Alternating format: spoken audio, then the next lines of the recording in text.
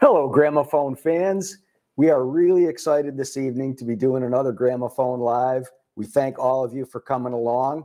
And I'm personally excited about this one because it's my first outside of the normal confines of Gramophone. We're actually up here in New Jersey today at KEF's Music Lounge, and we're here with the inimitable Ben Hagens. Hi, thank you very much, Joe. I say hello, everybody watching on the other end of the internet. Really pleased to have the guys from Gramophone here. It's been a great day, training, listening, experiencing. It's been a fun day for us all, and hopefully we'll share a bit of that with you guys today. It has been a ton of fun, and this music lounge is actually an amazing place. I don't know of any place like this, and I think that this is the only THX approved in-wall. Yeah, it's as far as we are aware. Yeah, it is North America's only THX certified, kind of publicly accessible architectural home theater that also actually has dubstage certification as well. So hugely accomplished home theater. Sounds fantastic. Yeah, so among the things we enjoyed today were we watched some movies that looked and sounded spectacular with no visible speakers, which is quite a feat to pull off. So just a couple of housekeeping things. If you don't mind, please like and subscribe, because the more subscribers we get, the better for us. Hit that notification bell so you always are aware of the new content that we're publishing. And please ask questions. There's a question drop down that will show up on the screen here. In fact, right now it says, welcome everybody, and reminds everyone that if you have questions, don't hesitate to ask them. It's one of the beauties of doing this Gramophone Live kind of thing, is we get to interact with you while we're going through a presentation. One more thing that I think is really important. I believe we have a giveaway, Mr. Ben. We do indeed. So we have a pair of the LSX2s, which is our small active loudspeaker system. So it's not actually a pair of speakers, it's a complete system. We'll talk about this a little bit later on in the presentation.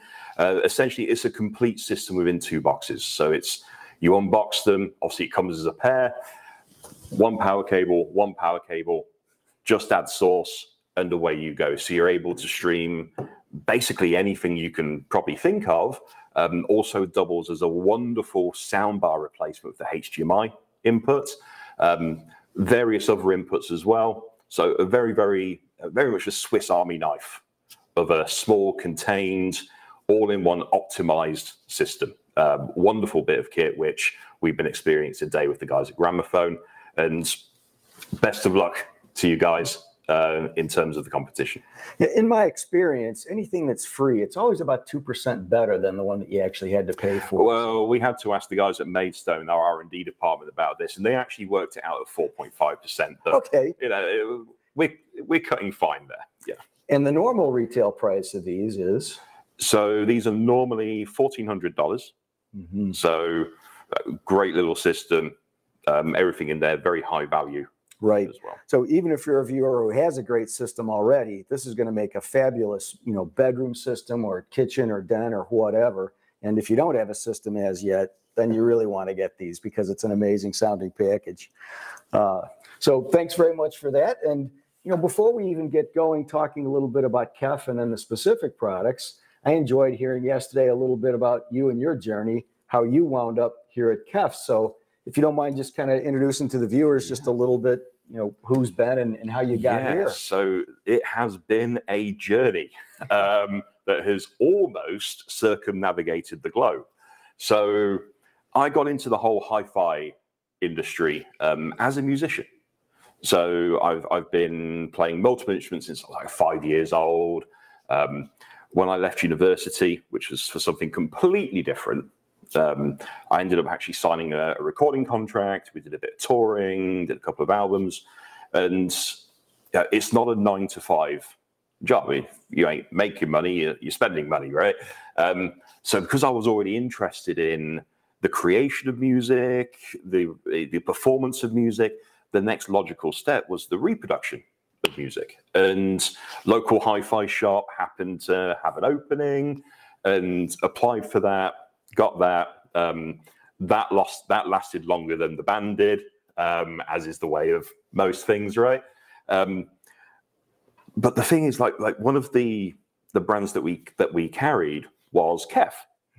And my first ever proper pair of loudspeakers were KEFs. So I kind of came out of hi-fi retail for a little while, but I was always kind of keeping tabs on what was going on, and found a job advert for KEF, product training specialist, Hong Kong.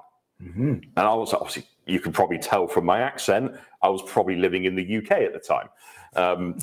And I saw KEF and was like, okay, product training specialist. Okay, I can talk about KEF.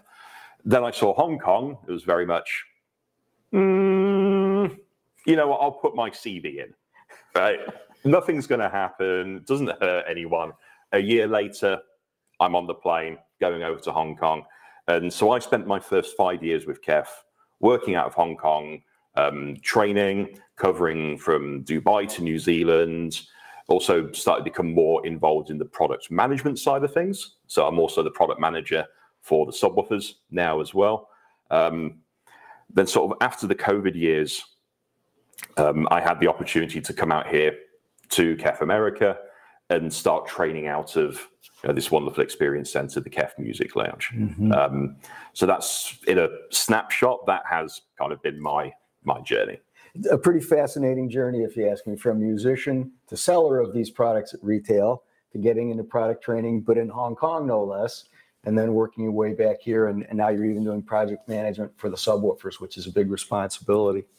And for those in the audience who might not know much about KEF, I want to say that KEF is, when I started selling, which was in the early 80s, there were really 3 loudspeakers that were my aspirational loudspeakers, the ones I wanted to own. And one of them was the KEF. I believe at that time it would have been the 107, but it might have been the 104. But, really, I think we need to talk a little bit about an interesting thing you said earlier today, that KEF has not only been around for a long time, but there's actually a heritage with KEF. Oh, absolutely. And in KEF's history, we've only had 2 owners. How many companies in this industry can claim that, especially since we've been around for 61 years, right? And that heritage, I talked earlier about how longevity and heritage is different. Heritage is about how long has your philosophy, your standards, your beliefs, your reason for being has gone through. And one of my favorite quotes from Raymond Cook, and I think it's up on the screen.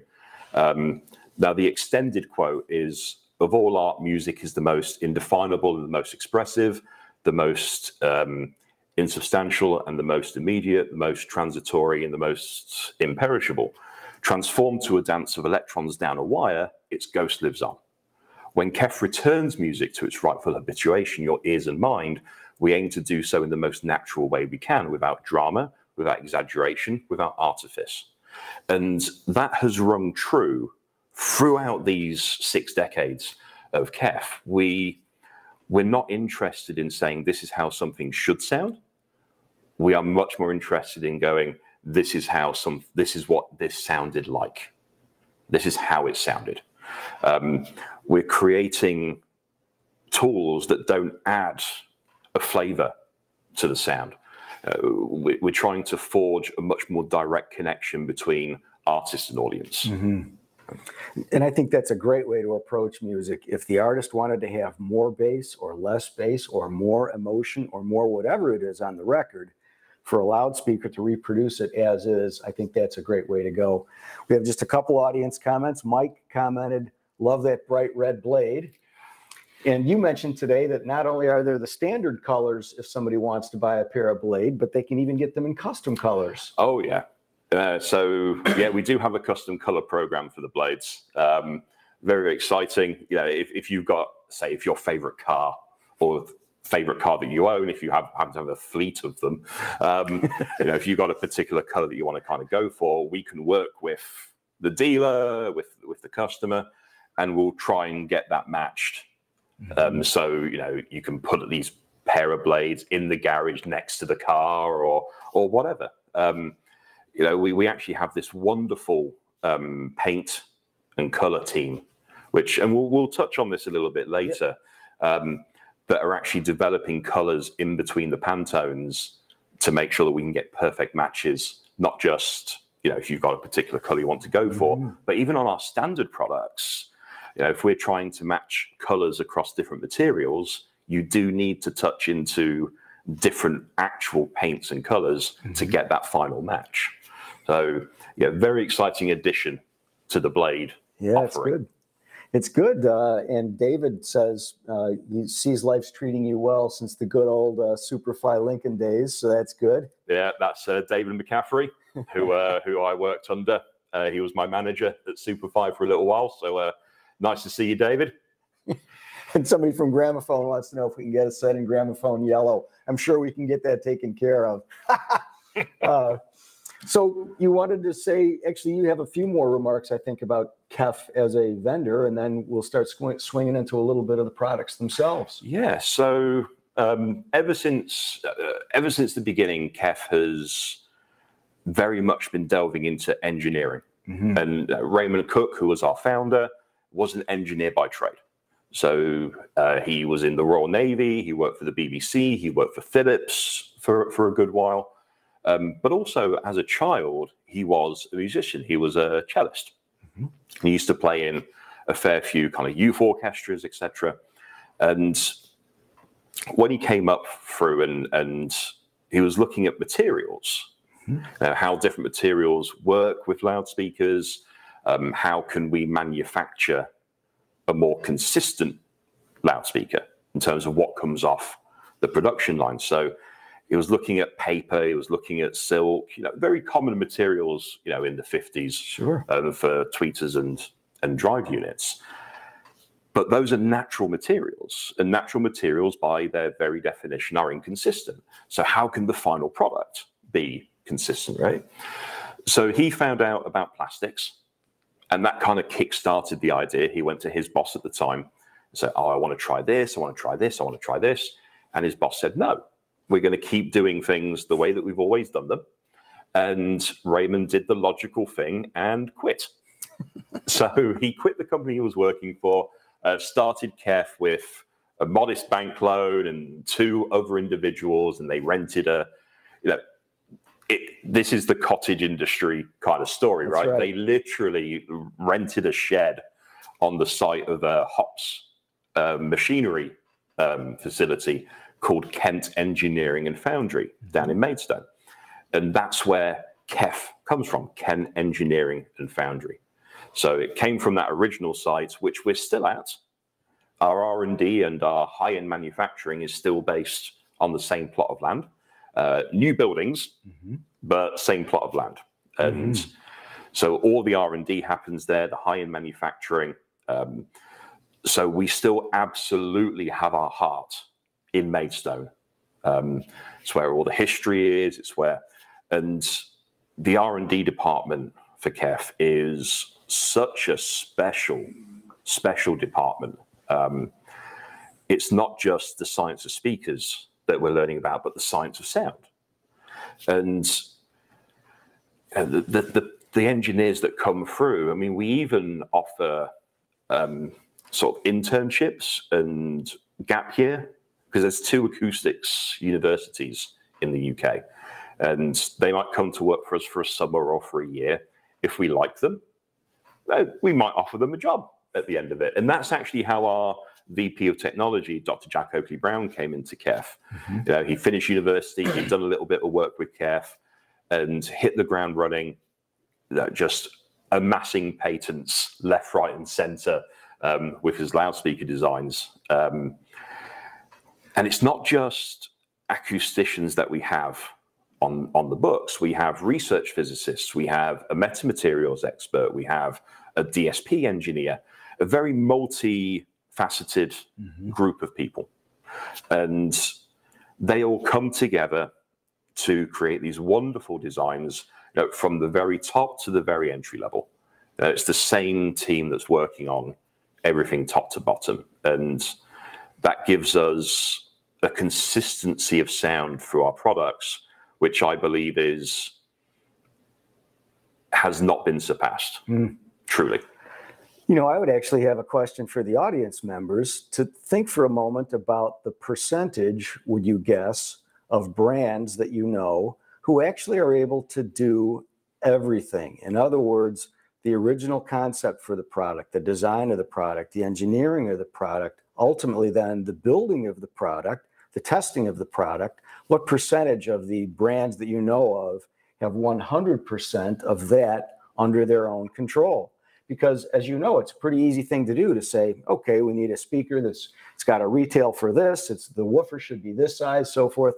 Hand that off essentially to somebody who is maybe many, many miles away, and you get back the product. And the thing that you lose, I think, now it's not under your control. The quality is no longer something that you can really put your stamp on. So Chris mentions he'd guess about 5% of the companies do it. Not far off. Very good, Chris. Not far off. 2%. Yeah. 2%. It's a very, very small group that actually does practically everything ourselves. I mean, we don't make the screws that we use to put the drivers into the cabinet. But you know, the driver design and manufacture, the cabinets, the finishing, crossovers, you know, even going through to doing like the drop tests, you know, to make sure that, you know, if the courier of choice accidentally knocks something off the wagon, everything we're doing ourselves as far as we can do. You know, it's how we can ensure that what leaves our factory is what the engineers have designed. But it also means that we are able to create a product experience from beginning to end. And this actually extends through to, you know, the companies that we partner with in terms of being dealers and distributors. The pride of ownership of KEF is not only in the sound.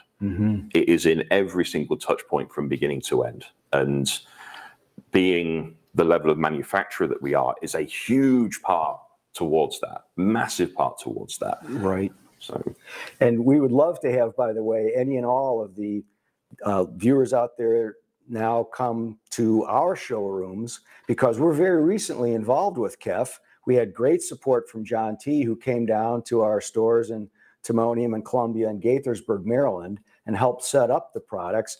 In fact, in our Columbia store, at least within the next few days, I think, we will actually have the blades on display. So quite a bit of product on display now at Gramophone, and we're extremely excited to have such a very famous and well-regarded brand and great sounding brand that we can now present to the public. So this is it's been great for us to get going with you guys. Looks like we have a question. Can we talk about a typical timeline to create a new driver for a speaker at KEF? Wow. Ooh. How long's a piece of string? So one thing that we will not do, and this is hugely important for us, is we're not interested in change for change's sake. So we will only bring out a new product if we feel that we've made a significant improvement over the previous. And LS50 is an amazing example for this, because the original LS50 actually came out when I was in retail. This was back in sort of 2010, 2011. It was the 50th anniversary. Okay? And the LS50 was this amazing little pot-bellied speaker. Looked a little bit weird, had a weird combination of finishes, you know, the black cabinet with this rose gold driver just right in the middle of it. And it was quite disruptive in many ways. It took us 8 years before we felt that we made a significant enough improvement. I mean, we could have made small improvements through the years, but that's not what we do. You know, our products, they have longevity in the market, they stick around. So you know that when you upgrade, it is going to be a significant improvement rather than a change. So it can take a few years in order to really get a driver to the next level. Sometimes it's a little bit shorter, sometimes it's a little bit longer, but a lot of that is driven as well by what research we're doing outside of drivers specifically. So we're not just learning, say, the science of speakers, but the science of sound. So I think in a lot of ways, the answer to that question for KEF and a number of other high-end, high-quality brands that I know of is it takes as long as it takes for it to be, now we're proud of it. We really believe it's an upgrade. Now it's ready. And David has also put in a question about where KEF sees the traditional speaker market going, and specifically, is there possibilities for innovation in the AI industry, which I think all of us are asking at this point. Where is AI really going to take us? And I don't know that anybody for sure knows that answer. But no, I mean that's the AI question is not something that I've really thought about. I've watched Terminator far too many times. I'm thinking Skynet already. But in terms of where traditional audio is going, I really do think there is still a lot of legs in traditional audio. I mean, I think there's going to be a huge amount of growth in active. Yes. And active is going to start creeping up into the more mainstream higher end, shall we say. That's where I really see it going. But there is always going to be those people that they want to tinker, they want to change, they want to play. And I think we're always going to cater for that in a big way, in a big way. It's where a lot of our business is still in passive. And if we didn't feel that it was something that was going to continue, then we wouldn't have continued doing things like Blade and Reference. But the higher end of the market, even in if you're thinking about passive, a lot of our designs, a lot of our features, a lot of our improvements start off at the top end. We've got bigger research budget and more time, so we can maybe work a few more things that may not have been possible otherwise.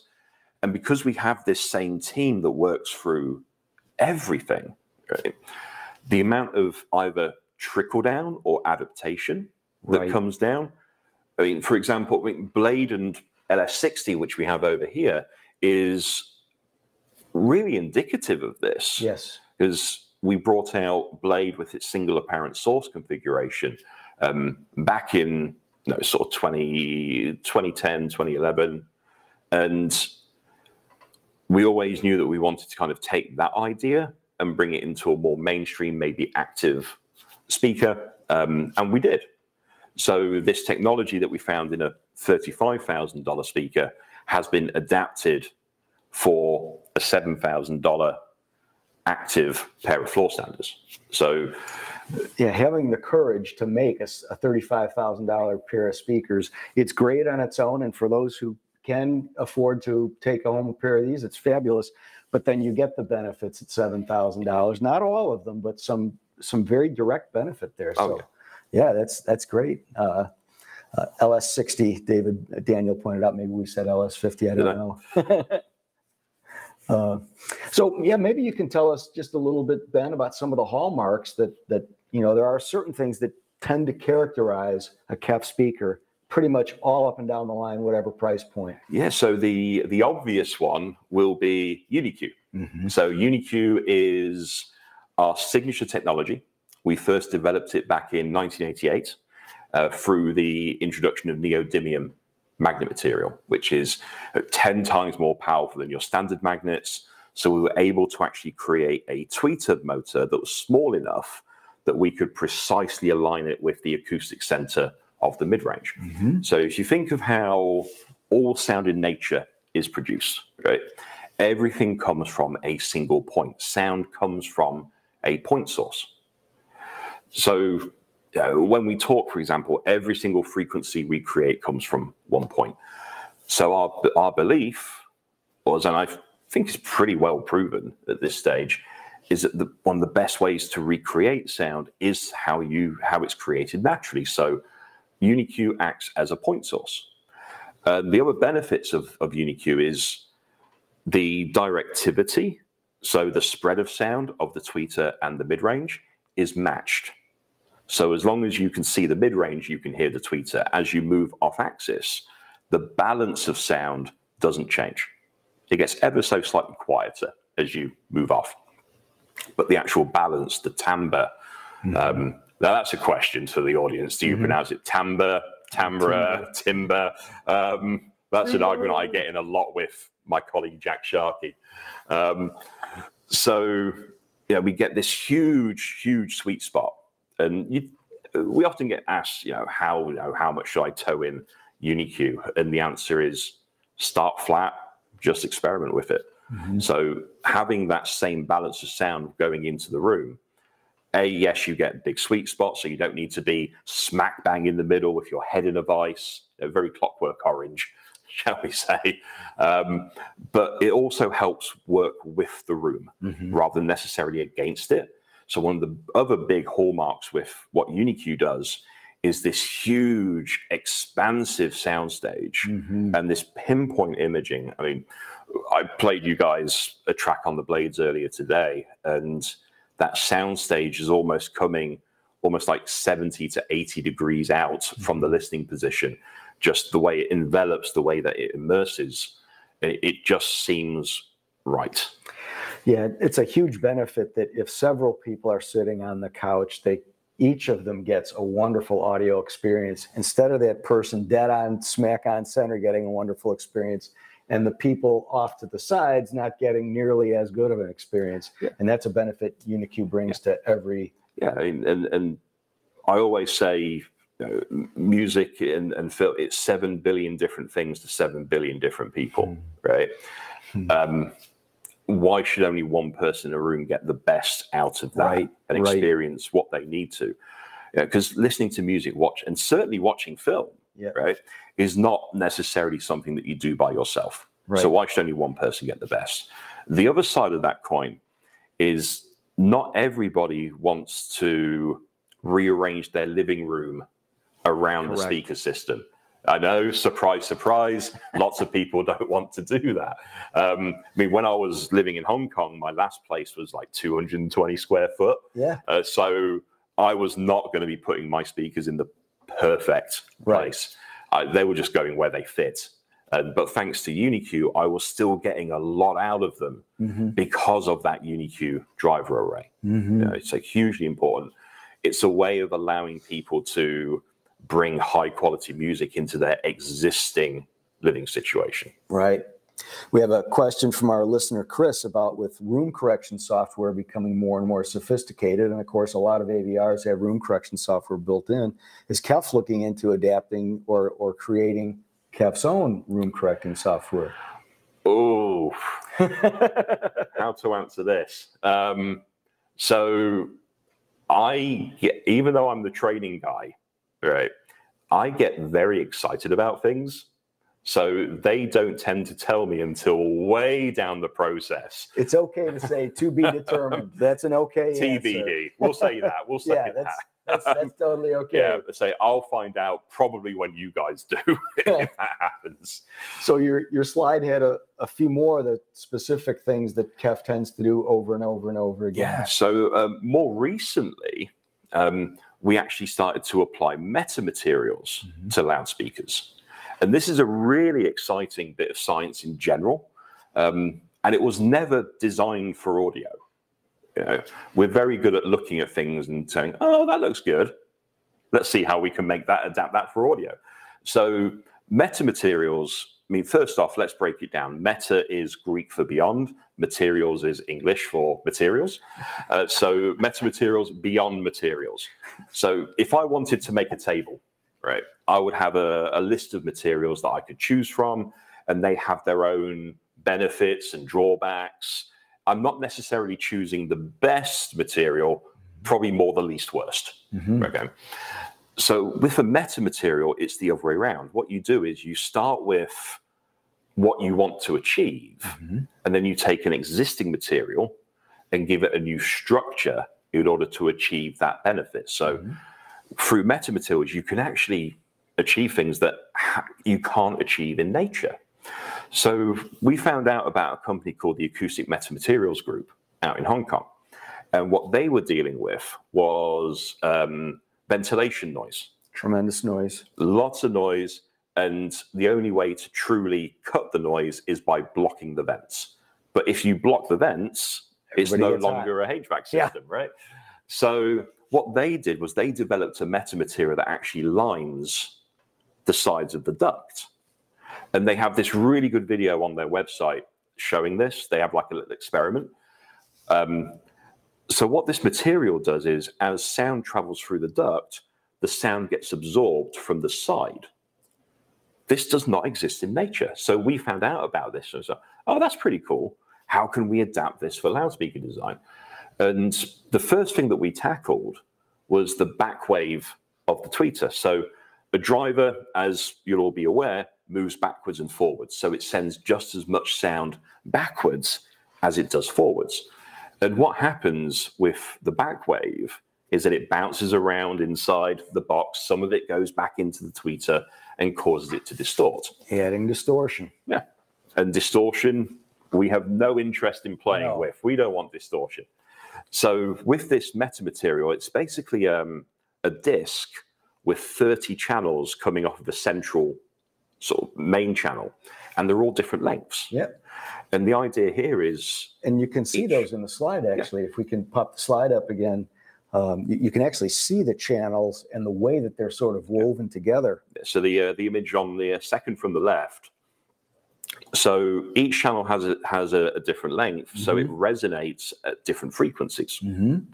So once you combine all those together, that back wave goes into this disc, and it starts to excite various channels, which then absorb, cancel out those frequencies in that back wave. So we're actually absorbing about 99% of all the frequencies above 620 hertz coming from the back of that tweeter. And in a meta speaker, you can really hear that clarity on the high end. And in my experience, all consumers, whether it's country, classical, rock and roll, whatever, all consumers love a clear, clean high end. And I remember the first time I listened to the original LS50 versus the LS50 Meta. And I was playing Gas Station Rose by Sean Rowe. And he's got this beautiful baritone voice. And on the original LS50s, his voice was sounding thick, it was sounding tough, it was great. The LS50 Metas showed me why his voice was sounding like that on the originals. And I'm familiar with how this track was recorded. And he was recording the vocals in a small high ceiling chamber. So there was a lot of very quick, natural reverb in the room. With the distortion that was caused by that back wave coming back into the tweeter, it was starting to blend like the foundation of his voice with the early reverb. So it was artificially thickening up his voice. With the metamaterial applied, that just disappeared. So you're given a much clearer window into how... I've always said this about hi-fi. Listening to good hi-fi is not about listening to a recording. It's about experiencing the performance. And that's exactly what I was getting through that. I brought a few colleagues in, and you get the stereotypical questions. Are you sure you're playing the same mix, etc.? Because it was that night and day. It just works. Yeah. That's all I can say about it. Yeah. Daniel, you were right, Daniel, to ask your question about don't the active KEF speakers actually have room and desk and wall type EQ settings? And the answer is yes. I think our previous, when Chris asked the question, he was asking more, are we planning on bringing a more full bore EQ scheme into it? But yes, some EQ is actually already a part of the product line. Yeah, so we're probably going to delve onto that later, but we may as well broach it now. Sure. So as I mentioned earlier, people aren't necessarily going to be putting the speakers in the perfect positions, right? So within the app for the LSX2s, the LS50 wireless 2s, and the LS60s, you can tell them a little bit about how you've placed them in the room. So on the LSX2s and the LS50s, you can tell them if they're on a stand or if they're on a desk or a shelf. If they're on a shelf or a desk, how far from the front edge is the speaker sitting? And it will very subtly but very powerfully adjust the EQ based on that. Distance from the wall behind, the size of the room, quite simple but powerful. You shouldn't need to have a degree in acoustics in order to get the best out of a product. Right. And the beautiful thing is you can actually do all of this once music is playing. So you can hear the changes. And if you don't agree with, say if it's 50 centimeters and you put 50 centimeters and you go, actually, I think 40 centimeters sounds better. Then it's right. Then that's right. Do it. Exactly. Yeah. Say, trust your ears. Very good. What's the best to choose with a specific Marantz, the PM7000N? But I think in a small room, really what you just talked about a moment ago is you always want to try it, because even if you know that it's a large room versus a small room, is it a room that's furnished in a very spare way? Is it stuffed with heavy furniture and carpeting that's going to absorb? I think the right answer to any EQ scheme is try it both ways, or all three ways in this case, and see how it sounds. And when it sounds right to your ears, then leave it there. Yeah, I think this guy's talking more about equipment. Yeah. We're pretty electronics agnostic. Yeah. And we pride ourselves on that in a very big way. So when it comes to equipment, it's demo it. Seriously, go into your local brick and mortar. Yep. If they offer home demo, great. If not, they're fully experienced. Everybody has different ears. Everyone has different tastes. Yeah, I see you're right. You're correct that this question really is more about which pair of KEFs would be right for that particular receiver. That's, I think, the beauty of Gramophone is that we have both three different stores, all located, far enough from each other that it makes it easy for almost anybody in Maryland to come and audition. But we have live auditioning in those stores, and we have our online sales, and the two support each other. So we urge you, if you can, to come on down to either Timonium or Columbia or Gaithersburg, Maryland, and check it out. Take a listen. Hugely experienced team. You wanted to talk a little bit about driver technology, I know.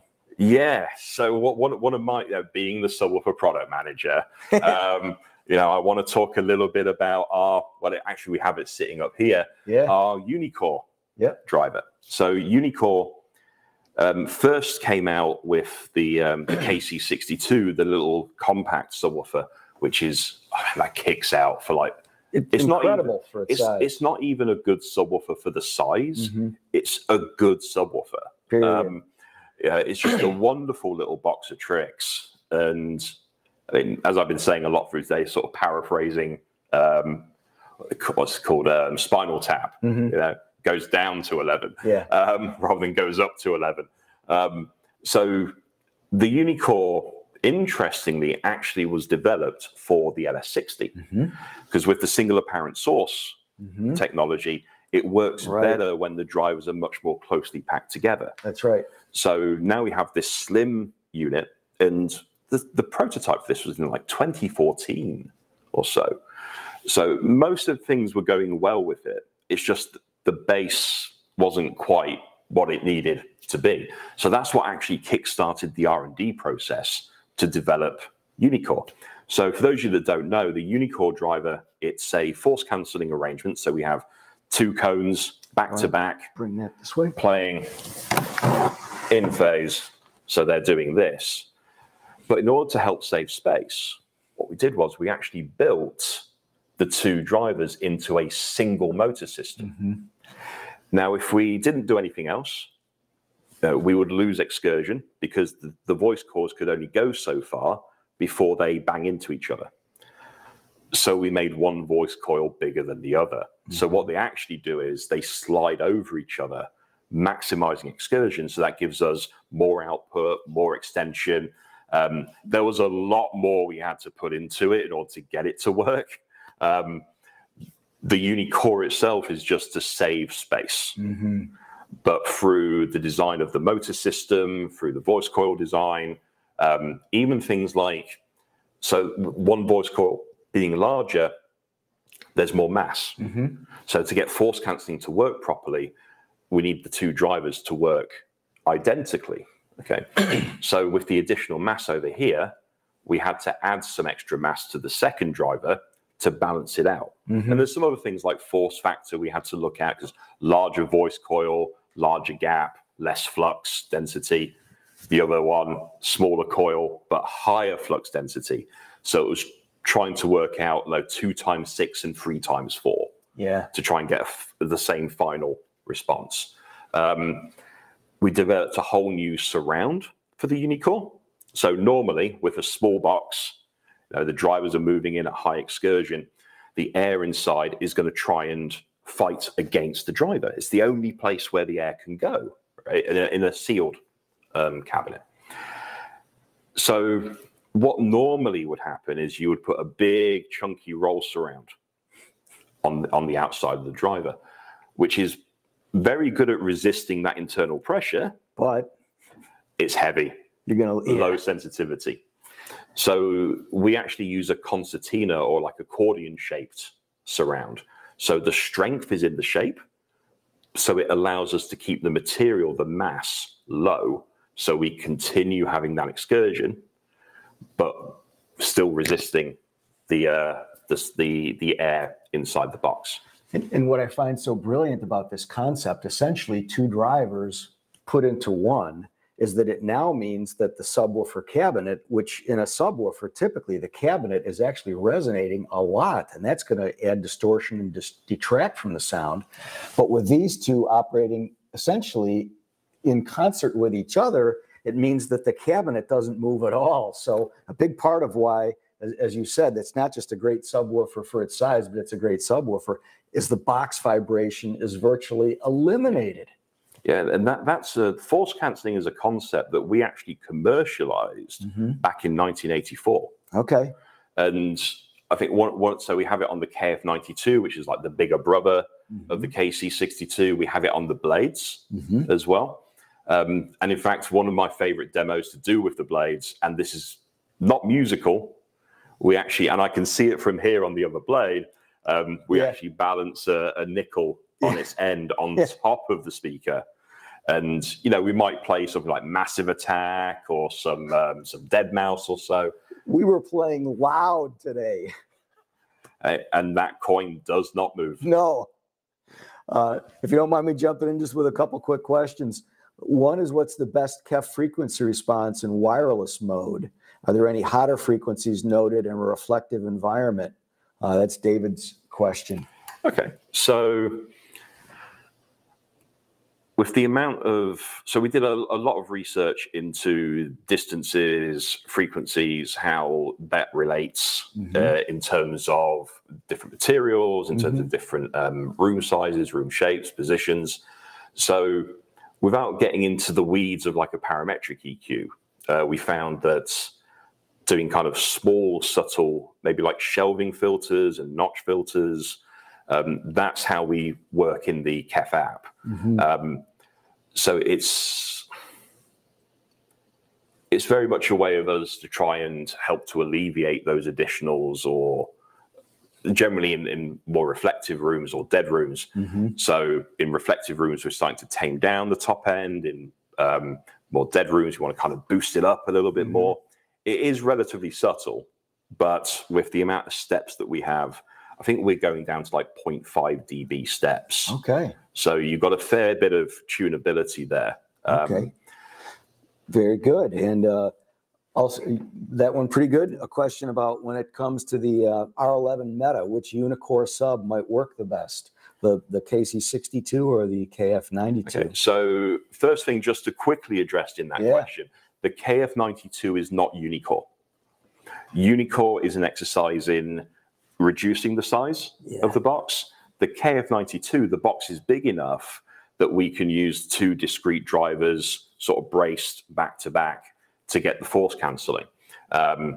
Unicore, as I have spoken to the R&D team on this, Unicore doesn't really sort of translate into a larger box. You don't get any more benefit because we've got more air behind.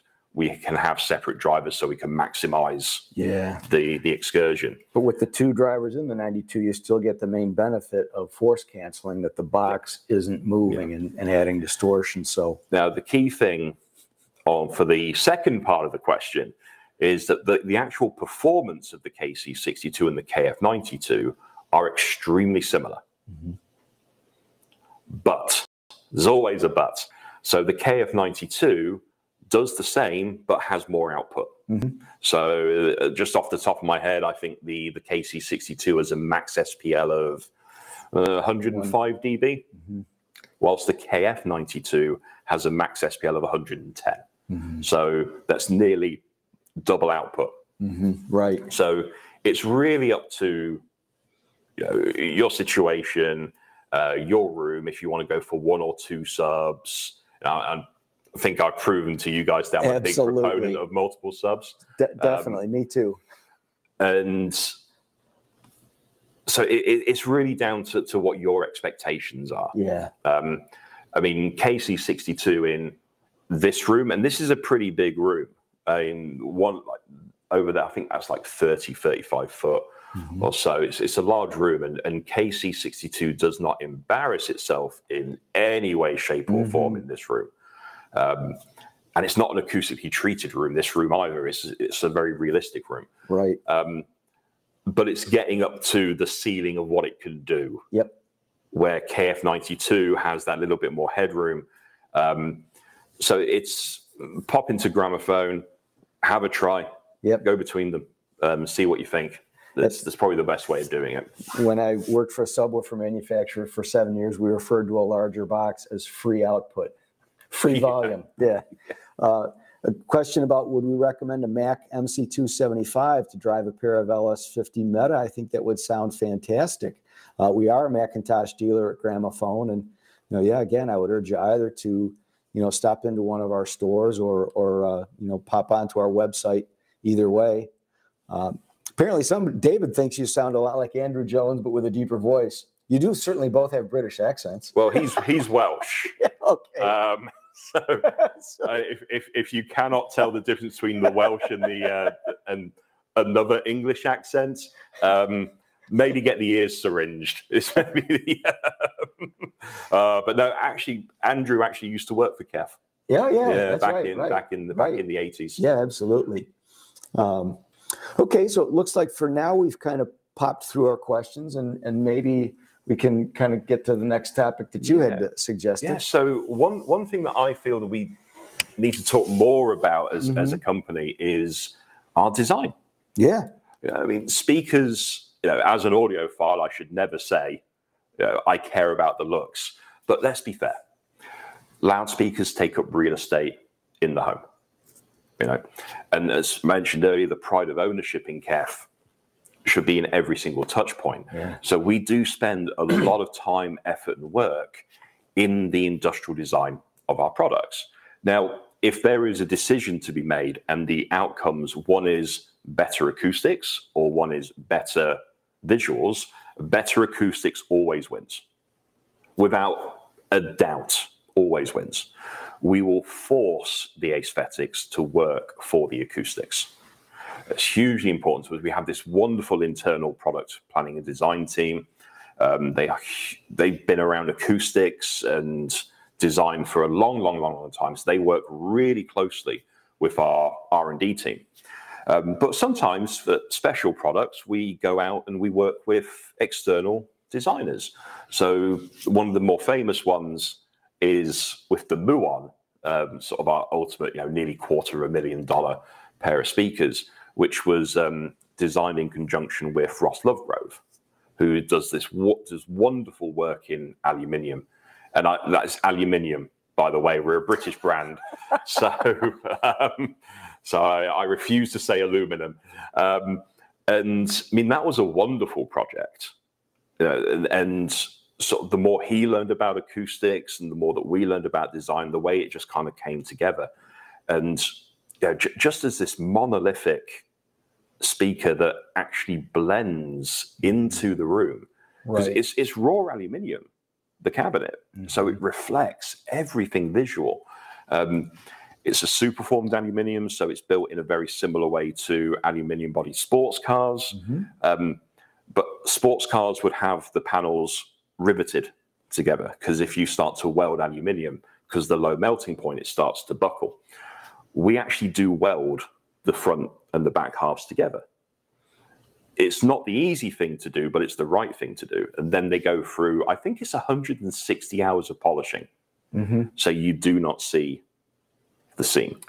It's very clear to me as I look at a variety of KEF products that your team, and it is a team of people designing the products, take design very seriously because, I mean, take the Blade, for example. There are many, many speakers in a $20, $30, $40, $50,000 price range that it almost doesn't matter how great they sound. They're not going home with you because the physical appearance is so not domestically friendly. They're not going home. So I look at a product like a Blade and I think, boy, they did a great job not just making the sound fantastic, but it looks really attractive. It's a design product. Yeah, I mean, the curvature of Blade is 100% based in an acoustic principle.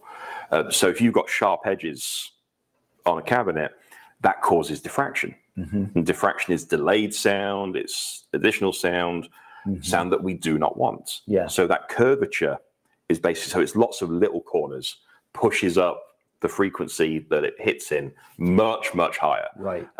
So it all started from an acoustic design principle. And then it's how do we put it into a package that also looks fantastic. Right. But it also kind of slightly dovetails into what I was saying earlier about trickle down.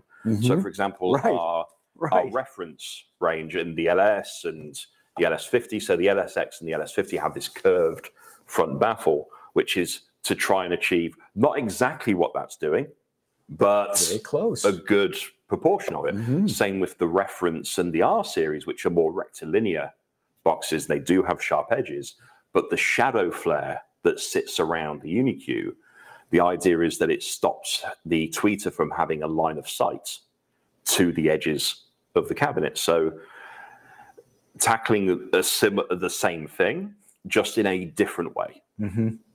So we're not always going to get like the curvature technology into other products, but we will find different ways to try and get the same outcome. Whenever possible.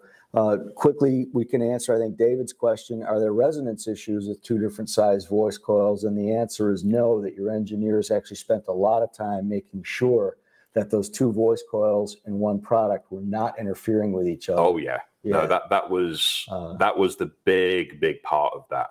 And like the linearity between those two drivers is so well matched. I would recommend, if you're interested in delving into the real nitty gritty, into the Unicore, have a check on the KC62 white paper. Yeah, that's what I was going to say. It's a great read. How do I enter the speaker giveaway? There is a QR code that we've got popped up, but I believe that there's also a link that if it's not on the screen at this point, will pop up near the end of our program, which is somebody's already scanned the QR code, so I know that that's been up. There's also a link that has the giveaway details, so we'll pop that all up very soon. We're about maybe 5-10 minutes or so away from wrapping up our Gramophone Live. So that's gone I know quick. It's gone quickly, but maybe there are, I know, some other things that you want to touch on in terms of KEF, design and manufacture and some of the other things. So I think with the time we have left and the fact that we have the LSX2 as a giveaway, I'd like to give a little bit more insight into the active products. I mean, we talked a bit about Blade, we talked a bit about single apparent source. I'd like to talk a little bit about the active. So, as I mentioned at the top of the show, the LSX2s, the LS50 wireless 2s, the LS60 wireless, they are not speakers. They are complete systems in the two boxes. Add source and just go. Add source and power, right? So inside each box, so just pass over the LSX2 for me. Absolutely. So for those of you that may not have caught earlier, so UniQ has separate tweeter, and we have the separate mid-range around it. So in both boxes of the pair, we have one amplifier for the tweeter, which on the LSX2 is a 30-watt Class D amplifier. We have a 70-watt Class D for the mid-range, and that's in both boxes. So we've got 4 amplifiers total. Each of them has their own DAC, so we don't get crosstalk. We keep the signal digital all the way up to the very end. So that's what allows us to introduce the DSP, so our music integrity engine, which is our in-house designed, in-house coded DSP engine. And the reason that's important is because normally DSP is like drag and drop off a shelf kind of thing. But because we designed the drivers, we designed the cabinet, we designed the amplification, we're in the best possible position to stitch those bits together to bring the sum of the parts, the final effect even higher through the DSP, just stitching together just that little bit more. It also allows us to have wireless inter-speaker connection between the two speakers. And the demos I've been doing with the Gramophone guys today with all the active products, they have all actually been without the tether in between the speakers. Yes. Works wonderfully, wonderfully well. Now, the only difference is when you do wired inter-speaker connection, everything gets resampled to a higher bit rate and bit depth, sampling rate and bit depth, sorry. But there's many situations in which a person, just for aesthetic reasons, cannot cable the two of them, and they work great. We heard today without. I really want to reinforce what you're saying too, is that the only way to really get the maximum from DSP is if everything in the system is under your control, which again, in this case, because you do all the manufacture as well, it is all under your control. Yeah. I mean, the word I used a lot in the beginning when I was training dealers about the active products was optimization. And that's exactly what we're doing. We're optimizing every single part of the chain here. But some people might want something slightly different. So that's where the EQ can come in. We also have an analog input on all of them. Now, that it does get digitized. Otherwise, we can't do the DSP. And correct. But if somebody were to want to add a little bit of extra flavor, or a different flavor, I should say, you could always run a DAC of your choice. I mean, you're adding an extra A to D and D to C, A to D in there, which isn't actually that much of an issue. I think a lot of people make a lot more of it than it actually is. But you can do that.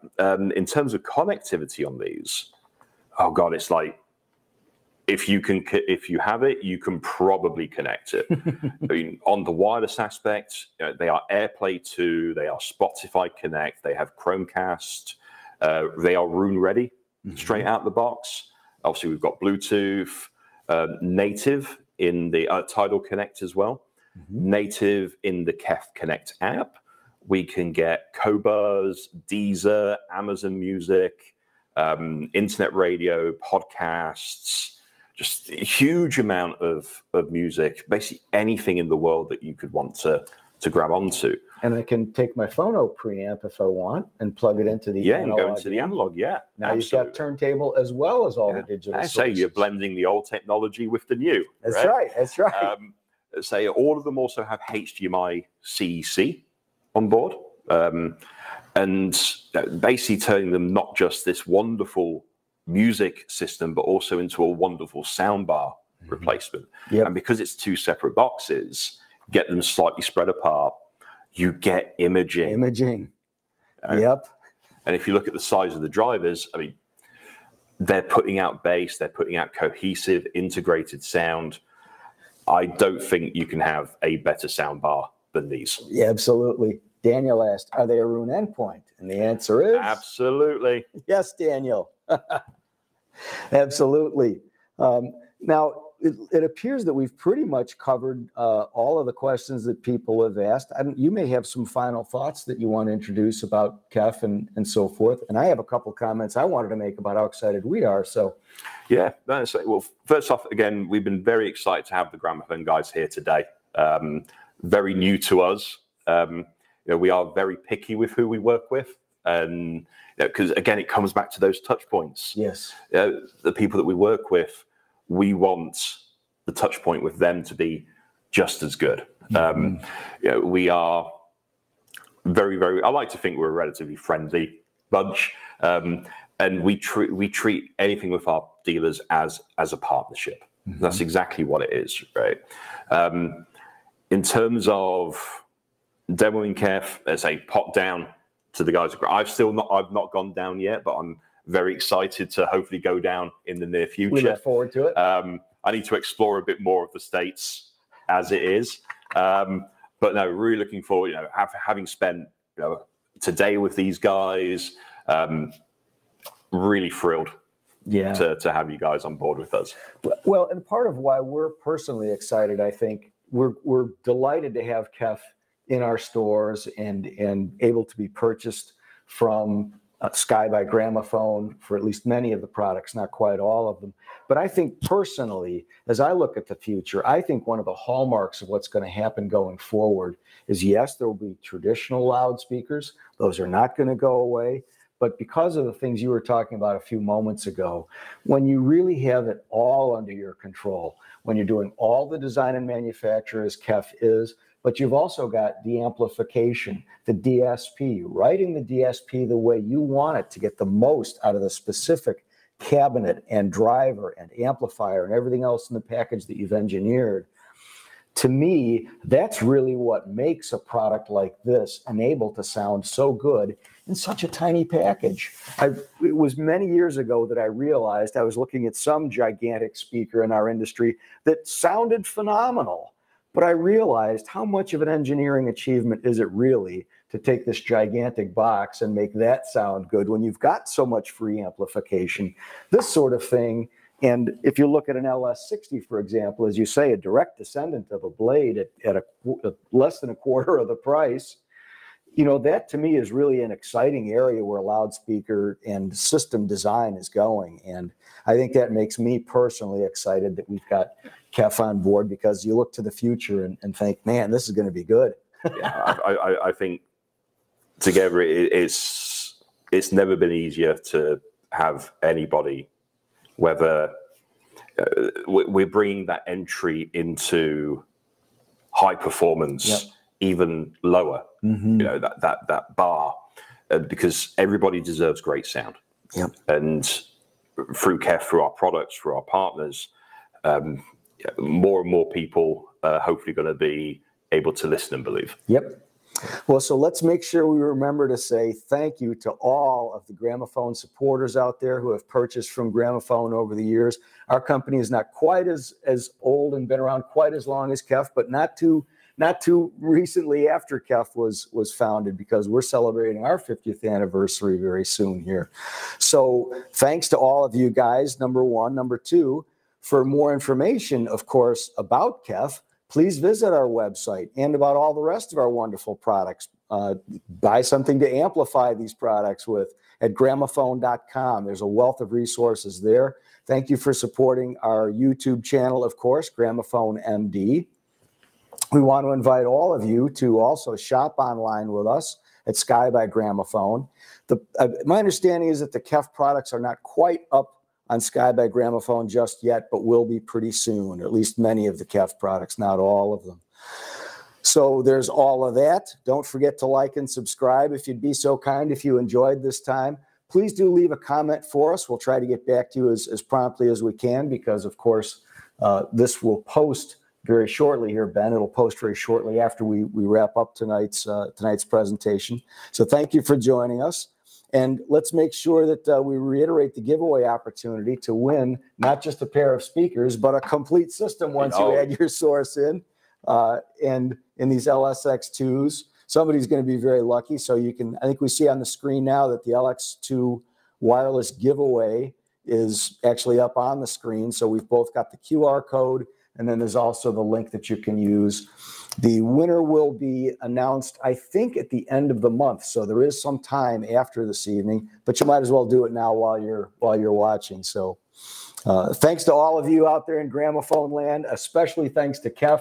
Ben, we're excited to be partners with you, and we look forward to seeing you and all of our viewers in our stores someday soon.